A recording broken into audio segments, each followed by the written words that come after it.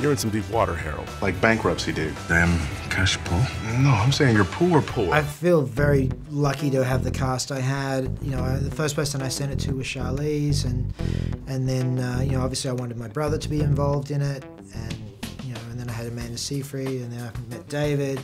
You know, what was amazing about them is they, you know, beyond their individual talents, they all just clicked really well, and they played together really well, and it was really enjoyable to see them work together. Harold! Tomorrow, you're gonna fly to Mexico. What?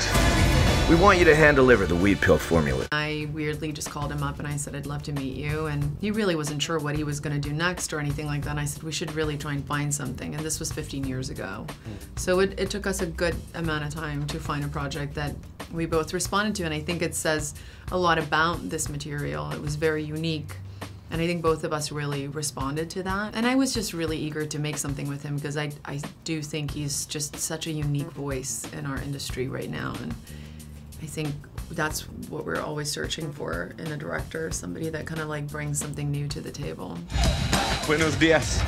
I know I'm not supposed to touch the minibar, but I'm going to do it. You know, I don't even care anymore. I'm doing it. I'm having the Merlot. It was a complete delight to do something a bit lighter and something that was also challenging in a different way, because there's a misconception that, you know, comedy as opposed to more dramatic work is easier or not as testing as it comes to, you know, whatever talents you have. Allow me to introduce our co-presidents, Mr. Rusk and Miss Mackinson. Yep, hola.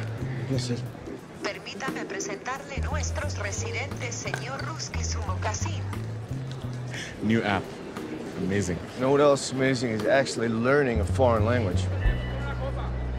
Quiero Taco Bell, huh? I found this to be a wonderful challenge, not least because it had comedic elements, but because it has elements of action. It has drama to it, you know, with the way we did it. There's a social commentary element as well. And so all of those things, you have to really strike a balance tonally. And that was something Nash was very aware of. But every actor has to buy into the same tone, otherwise the film is gonna fray with different approaches. And so that was something that was also a wonderful challenge and something I really relished.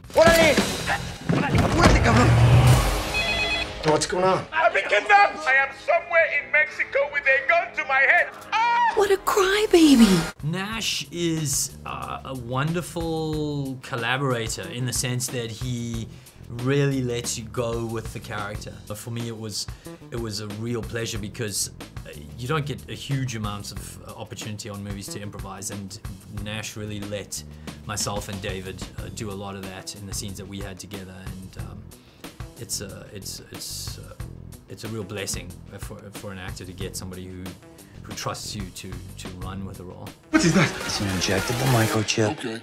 I need to keep tracking. I don't like needles! I think audiences can expect a really fun, unexpected ride with twists and turns and wonderful performances from actors you know but aren't expecting to see the kind of performances they're giving. Please, God, save me from this man. You really believe in God? Of course I believe in God. What kind of person does not believe in God? I guess I kind of do, but...